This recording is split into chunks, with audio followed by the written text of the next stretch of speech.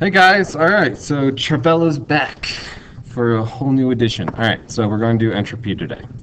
So there are two entropy videos. So this is the very first one, which is looking at it in terms of the first law of thermodynamics. And as you see here, entropy is this delta S value. So you're going to see a lot of delta S. So first law of thermodynamics, we saw this in one of the other videos. Quick refresher. The total energy here is going to equal all of the heat in that system plus all of the work in that system. So energy equals heat and work. Fairly straightforward. Looking at this, in terms of entropy, we have things that are reversible processes and things that are irreversible processes. So a reversible process is one where the entropy of the system, so that's like the reaction or whatever that's happening, can exchange value with the entropy of the surroundings. So there's this back and forth. So energy from the system can go into the surroundings, and then energy in the surroundings can go back to the system. It's very reversible because the energy is still staying in the system itself. So that's like ice water. It can melt and give energy, or it can take energy from the surroundings, or it can freeze and give energy back to the surroundings. It's very easy to exchange that energy. An irreversible process is one where there's some energy that's going to be lost to the universe, and you can't quite ever get it back. So gas expanding. If a gas expands, you're going to cause some level of chaos, and you can't get back to where you were exactly. You're never going to get all the particles back the way they were, so you'll never get back perfectly. So it's not completely reversible or easily. So there's also this word that we're going to use, which is spontaneous. So you have to be careful with this word. Spontaneous sort of implies a rate kind of thing. In this case, it just means that it will happen without anything stopping it. So if you hold an egg and you suddenly let go of it, well, that egg is going to drop, and that's going to happen without any outside intervention. It's just going to happen. This is also not a reversible process, because here we have a dropped egg, and no matter how many of the king's horses and king's men you get together, you're never getting Humpty Dumpty back together again. So this is an irreversible process. Because there is a level of energy or chaos that's lost out there to the universe that can never be found again. Okay, so going through things, processes in which the disorder of the system increases, those are going to most likely be spontaneous processes. So things that become more chaotic generally are spontaneous. So they happen without intervention. Ice will melt if you just leave it out on a table. So as long as you're not actively cooling it, ice is going to melt. Gases, if they have room to expand, they will expand on their own. So these are things that just will happen naturally without anything causing it. Okay, so entropy really is a measure of the disorder or randomness in a system. So whenever we talk about entropy, we're going to be talking about things comparing order to chaos.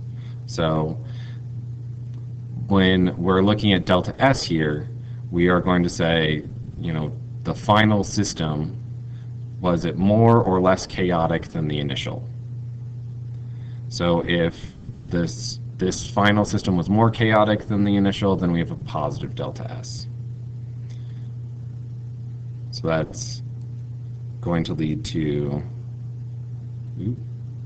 there we go, get a marker. So positive delta S is chaos, and negative delta S is going to be order.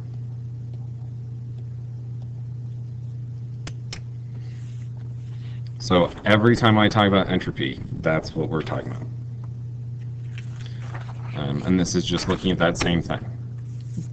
Delta S, if it is a value larger than 0, then that means disorder reigns. So disorder is positive. Whereas if we go to a more ordered state, that is a negative change in delta S. So a lot of these problems are going to have you predict the entropy of the system based off of the physical evidence, based off of what's happening in that system.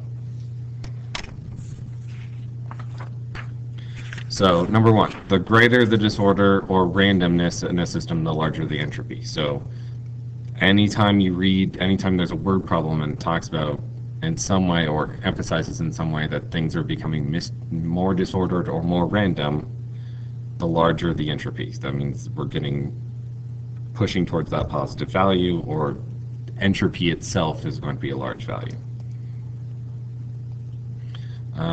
And this is kind of another example of that same thing. So the entropy of a substance always increases as it changes from solid to liquid to gas. So anything in a solid phase is going to have a fairly low entropy value. It has a lot of order to it. It's very organized. So entropy values for that substance are going to be small. As it becomes liquid, that entropy is going to increase, and then gases have the most entropy. They have the most chaos because it's lots of random motion. They can go wherever they want three-dimensionally. They're just going to bounce around based off of all these random collisions. Okay. When a pure solid or liquid dissolves, we assume that the entropy is going to increase. There's one exception to that, which is carbonates. Those compounds complex with the water, so the way the carbonate reacts with the water, they actually end up creating a more organized system and not a less organized system. So they're one of the few things that when they dissolve, they actually organize better than if they're solid. Okay, when a gas molecule escapes from a solvent, the entropy increases. So your soda can, when you shake that thing up and you pop it, well, that's a lot of chaos that's going to happen right then. The gas is escaping. Gas molecules that aren't dissolved have more freedom, more range of motion to them, so they can go more places. So those gas particles can now have more freedom, which means more chaos. Entropy is also going to increase with more complexity. So if you're comparing two crystal structures, KCl versus CaCl2, KCl as a structure is 1-to-1. So every other particle throughout that structure is going to be potassium. So for every one potassium, there's one chlorine. Here, the complexity increases because there's actually 2 chlorines for every 1 calcium, so the structure is very complex, which means that as a solid, this guy has more entropy built into him than this guy does. He is more organized and ordered, so more chaos. Okay, next one. This one is actually a pretty big one. You'll see us justify things off of this a lot. So if looking over here, let's try to get a red pen going. If the moles of gas particles increase, so if there's more moles of gas on one side of a reaction than the other, that's a really fairly easy way to tell if entropy is going to increase or decrease. So pay attention to this one. You're going to see me do this one a couple of times throughout these problems. So some examples here. So there's 6 examples. What I want you guys to try to do is pause the video right here, go through each one, try to say if delta S is going to be positive or negative, is entropy going to increase or decrease. So pause it and check this out. You can like seriously pause the video, like I'm not just going to sit here and do this. So like seriously pause it. Okay, so here's your correct answers, and moving on, so you have to pause the video if you want to see those. Okay, just messing with you guys. No, but going back.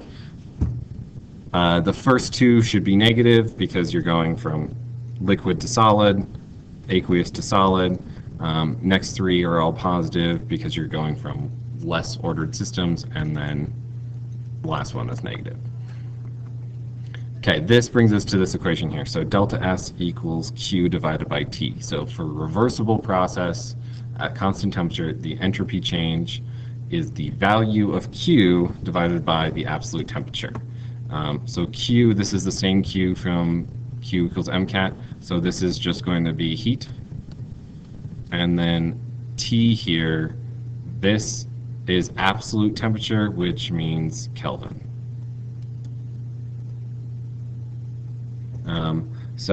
I added an E there. No. There we go. Kelvin, there we go. Spell it correctly. So looking at this, we can look at the very first problem here. So calculate the entropy change when 1 mole of water is converted to 1 mole of steam at 1 atm of pressure.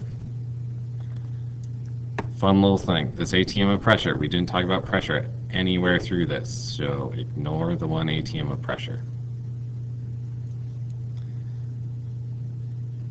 So what we have here is that we have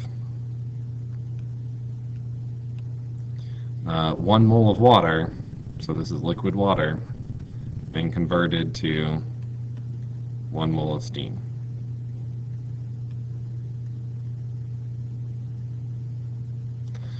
So we're going from a liquid to a gas. So it should be fairly easy to predict this. So predicting this, we can pretty confidently say that delta S here is going to be a positive value. So from there, we just need to calculate this. We know we have 1 mole of water, and for that problem, going back here, delta S equals Q divided by delta T. We just need to plug this whole thing in. We know how many kilojoules of energy there is for 1 mole, and that's exactly what we're dealing with. So we have 1 mole. For every 1 mole, there is 40.67 kilojoules. Again, this is for 1 mole. So that means that we're going to release, well, 40.67 kilojoules of energy. Going back here, the one thing I forgot to mention is that this value is going to be in joules, however, so we might need to do some conversion.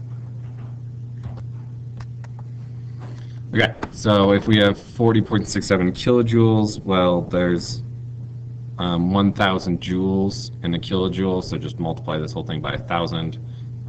So that gives us a nice number of,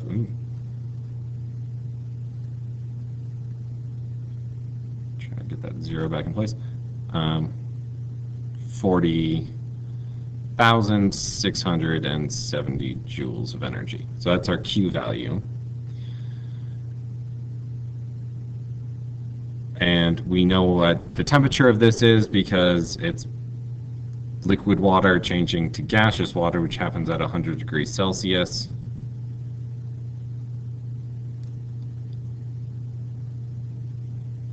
So add 273 to that, gives us 373 K. So Q minus T, or Q divided by T, delta S equals 40,670 over 373.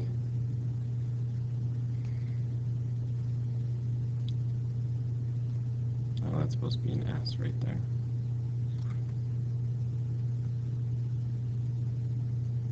Delta S equals, so that means delta S in this case equals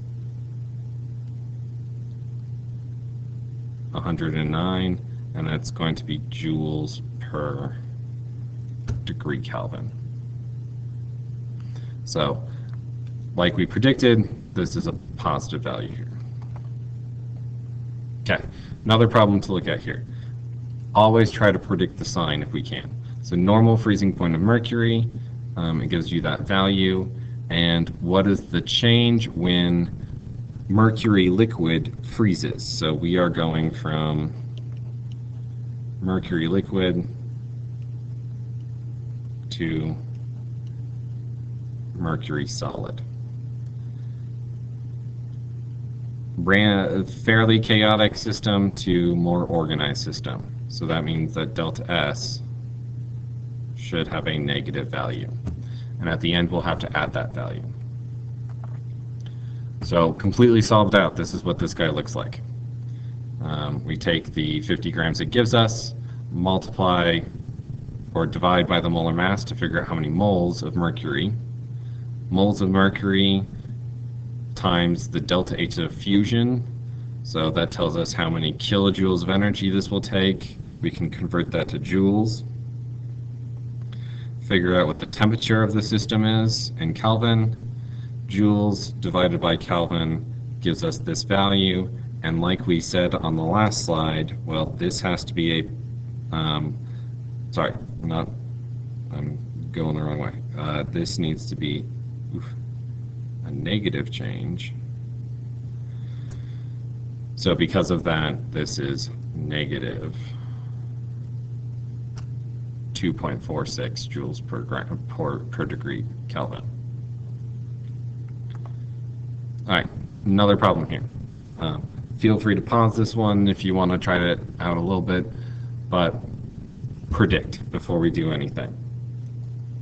So we have this thing right here, and it gives us this fun word, condensing to liquid. So we have a gas going to a liquid. And this whole carbon blah blah blah nonsense. Gas going to liquid, chaos to more organized, delta S is negative. So going through it, just like the last problem, it gives us how many grams of this we have, divide by molar mass to get to moles. Moles of this times the delta H of vaporization gives us kilojoules, kilojoules to joules, Celsius to Kelvin, delta S equals joules divided by K, which equals negative 61.5 joules per K. So again, more organized, so negative value. I put this negative value in. You can see it's not negative in this fraction. I added this based off of what the system was doing. So you will have to kind of keep track of those negatives and positives. Okay, this problem I want you guys to try on your own. So read through it, pause the video, look at it, try it. And the grand total answer for this one is that delta S is going to equal negative 23.8 joules per K. So this is a good time for you guys to try it out. That being said, that's the end of the video. I will talk to you guys in part 2.